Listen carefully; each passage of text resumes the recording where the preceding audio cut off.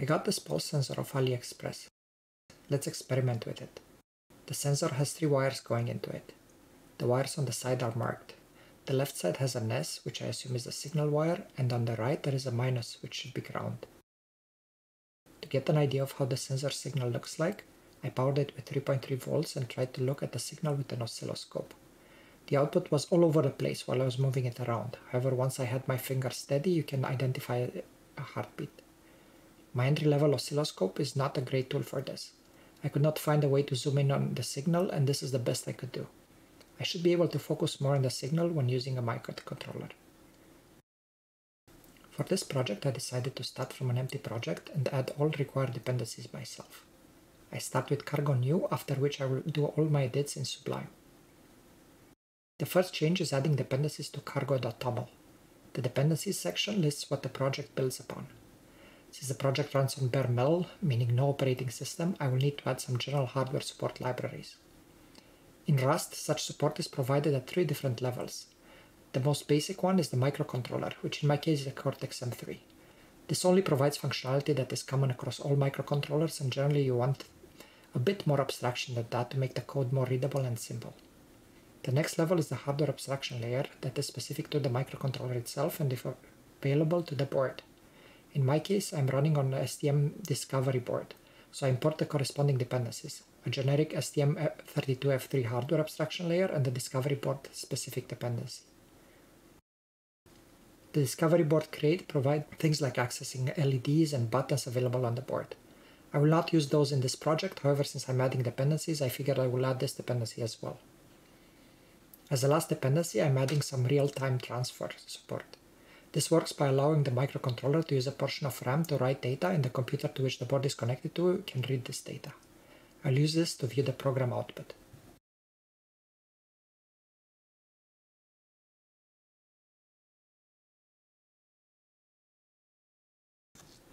Since we are running in bare metal mode, I add the relevant directives and I mark the main function as entry for the program.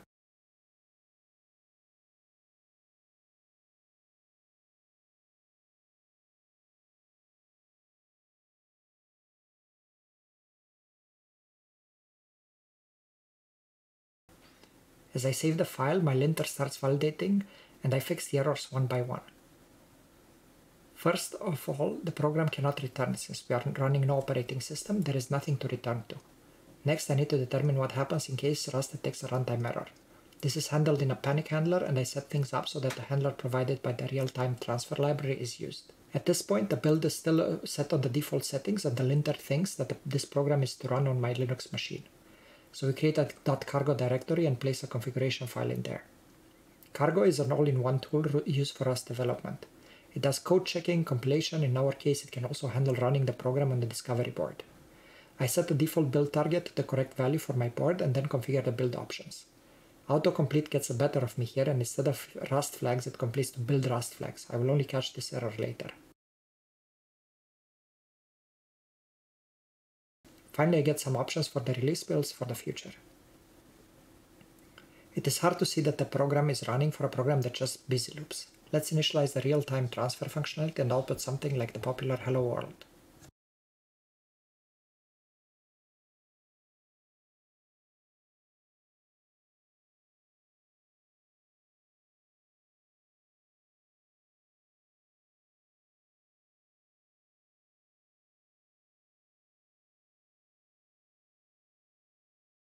I tried to build and it failed, so I have to fix the build target typo.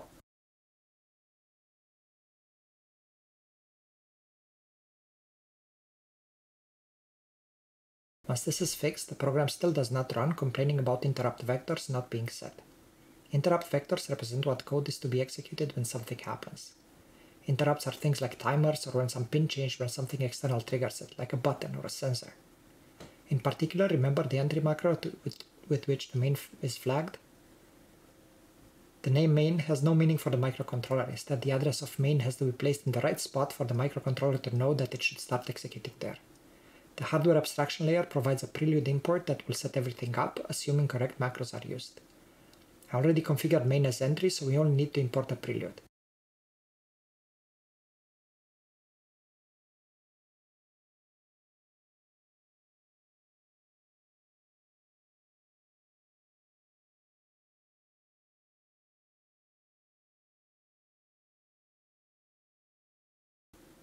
While I'm at it, I also add the boilerplate code for initializing a microcontroller to a known state, establish connections to its peripheral abstractions, and set the default clock configuration.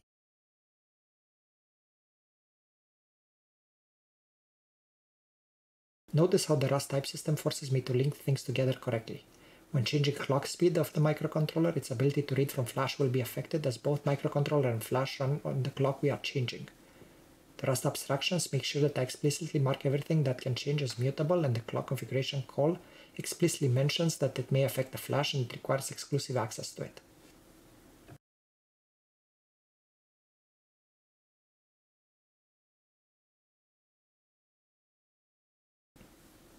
For the next step, I want to be able to get the current time and delay execution.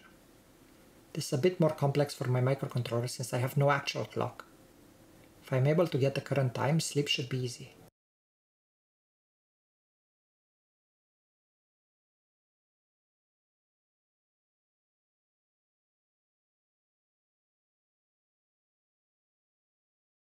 Just do nothing until the desired time is reached. For the do nothing part, assembly language provides a no-op operation, which is literally do nothing. However, in my case, I know I will rely on interrupts to update the next time, so I wait for the next interrupt to happen before the sleep wakes up.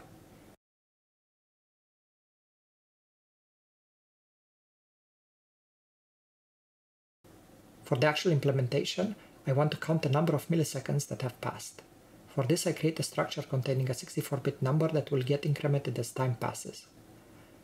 I also know that this will depend on the system timer to get updated, so I add this member in the structure to explicitly say that once the structure is used, it relies on the system timer not changing.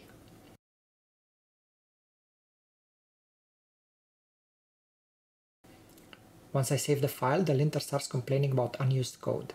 I'll make it used soon. For now, let's implement a tick counter. Tick will get called to increment the number of milliseconds one by one. Get will be called to fetch the current counter value.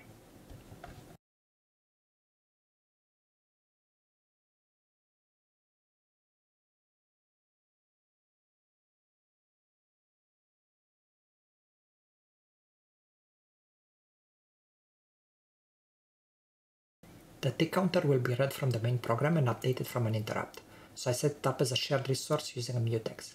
The mutex will enforce that modifications do not conflict with each other. Since I'm updating only a number on a single core processor, this could have probably been done with an atomic operation, but using a mutex is easy enough and generic. Now that I have global access to the tick counter, the millis function can be implemented. The hardware abstraction forces me to be explicit about disabling interrupts while reading the timer. This ensures that the system tick counter will not update the value while it's being read. It is a good idea to make the part that has interrupts disabled as short as possible.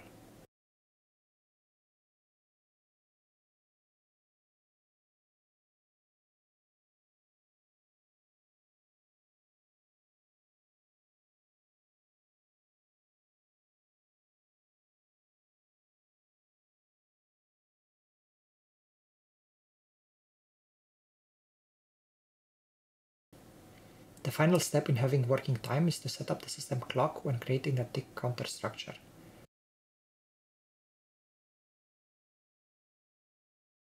I set the clock source as the core clock since I know how fast the core clock runs.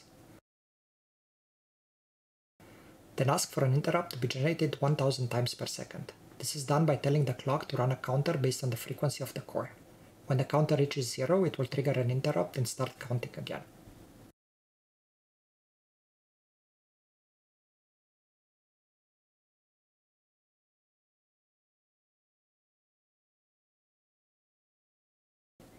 Once everything is enabled, a valid tick counter can be returned.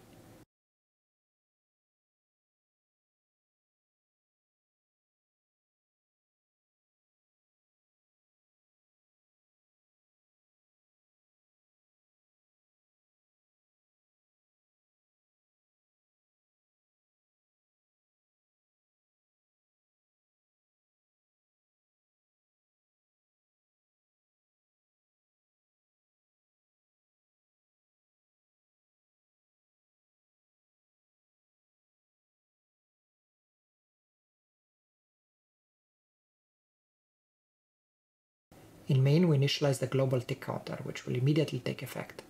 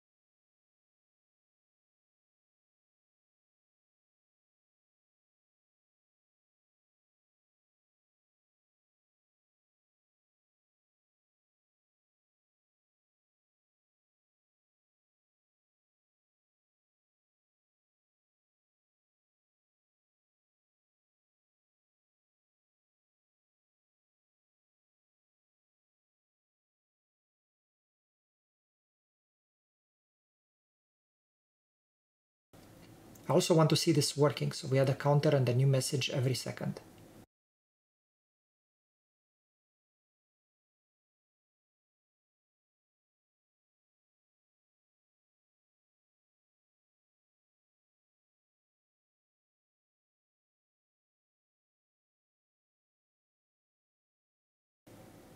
Finally, we implement the interrupt handler for when the clock interrupt fires. This is done via the exception macro and by matching the expected function name with what the macro expects.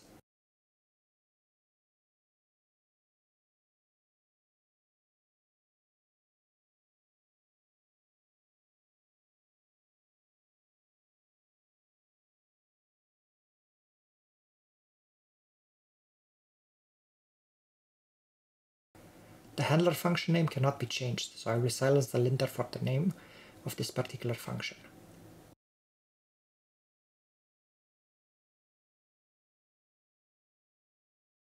Cargo build finishes without warnings and run displays messages every 1 second. Great! Reading an analog pin is now simple.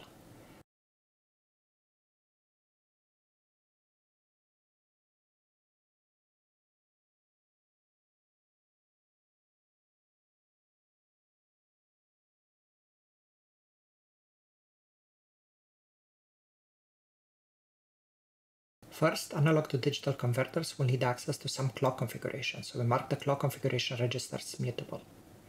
I decided to use the pin marked PA2 for reading the sensor value. To enable this, the analog to digital converter with index 1 is used. I initialize ADC1 and then I configure the general purpose I/O for PA2 to be into analog mode, since we will be reading analog values.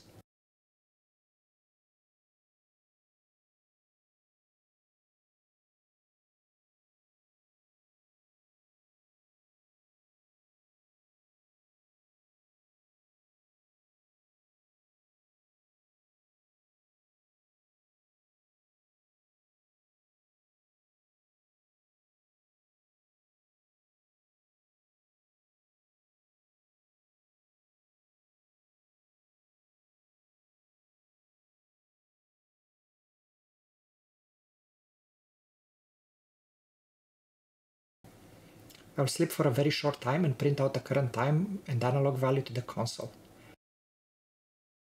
Notice how the type system ensures that I link things correctly. The microcontroller requires ADC1 to be used when reading PA2, and this is reflected in the code.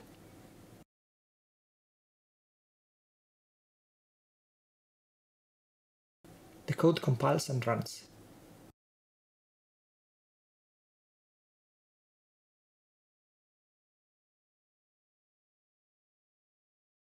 Next step is to connect the sensor and display it in some way. The easiest way to show some display is using the feed GNU plot program. It can be set up to display a line graph based on XY pairs received from the command line. Here's how it looks like. It took a while to stabilize, but at the end we can see the pulse. In a future video I will create a better viewer for this, as using feed GNU plot feels limiting.